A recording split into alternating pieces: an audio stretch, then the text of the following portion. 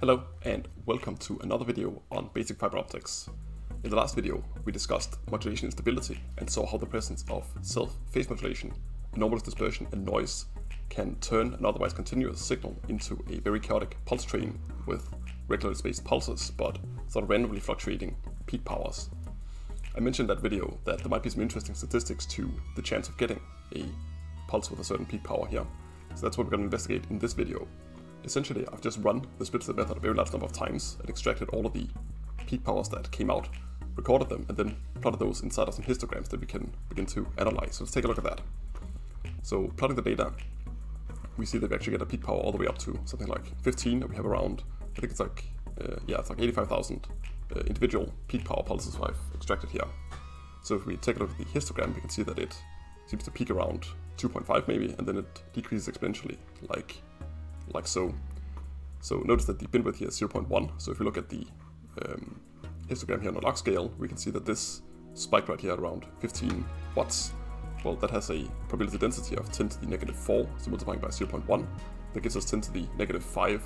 So there's like a 1 in 100,000 chance of finding a pulse with a peak power of 15 here.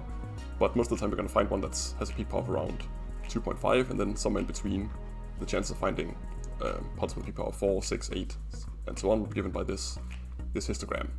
So let's also try and fit a distribution to this histogram here. It turns out that the gamma distribution might be a good candidate, because we can see we have a sort of exponentially decreasing behavior for large values and something that increases quite quickly for small values here.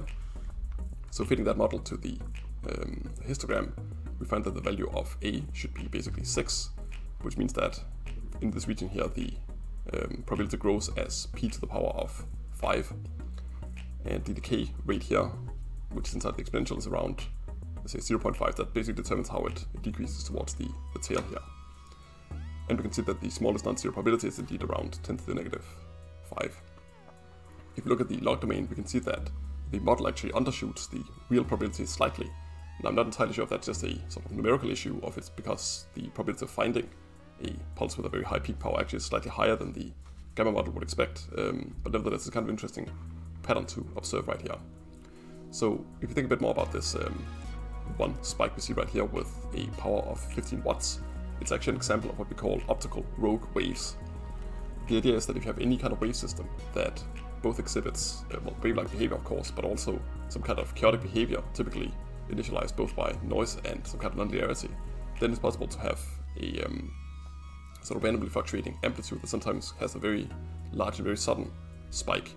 You can imagine that if you simply send in a continuous wave signal with a power of 1 watt into a fiber like this, and you look at the pulse train that comes out, then most of the time you'll see a pulse coming out with a power of around, what's that, like 2.5 watts, but occasionally you get one that really spikes up to a value of like 15 watts, quite unexpectedly. Now, this doesn't just occur for the case of nonlinear optics, it actually also occurs in something a bit more real world, real life, which is the ocean. Because the interference and interaction of all these waves in the sea can actually sometimes cause a water wave with a much higher amplitude than the average wave. So you can imagine if you're sitting out at sea and you see, let's say, waves with an average amplitude of maybe just 1 or 2 or 3 meters, maybe you can kind of deal with that. But all of a sudden you see a wave 1 in 100,000 times that has an amplitude of 15 meters. Like that, that's really bad news for your boat. So anyway, it's kind of nice to know that this kind of strange and unexpected behavior we see for the case of nonlinear optics also has an analogy in something a bit more down to earth, like water. So anyway, I hope you found this explanation and exploration of the statistics of modulation stability interesting. Feel free to check out the source code in the description, and stay tuned for more videos. Bye bye.